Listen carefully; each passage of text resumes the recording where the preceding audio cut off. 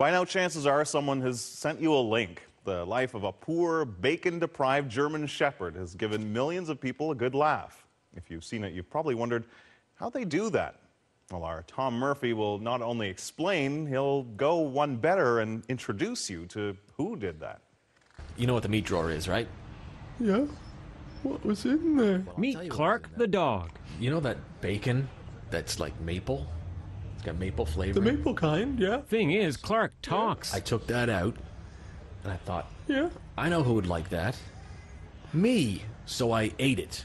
Oh, no. You're kidding me. At least on YouTube he talks, and he's the newest internet sensation. More than 17 million views, the top video on all of YouTube last week. Okay.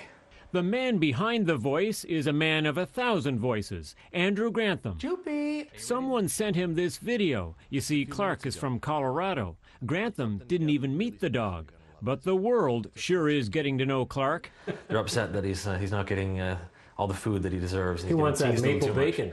Definitely, yeah. The maple kind, yeah. In the process, Grantham has done something every marketer dreams of, made his internet offering go viral.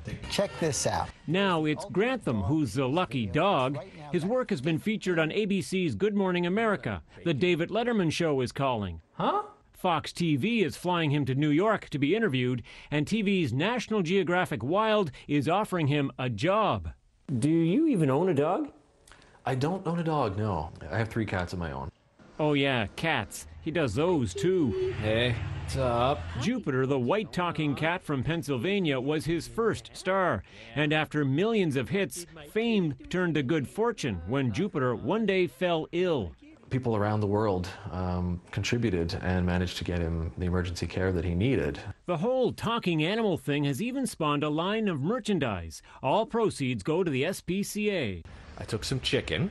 Yeah. I put some cheese on it. Not bad for a recently out-of-work ad agency employee.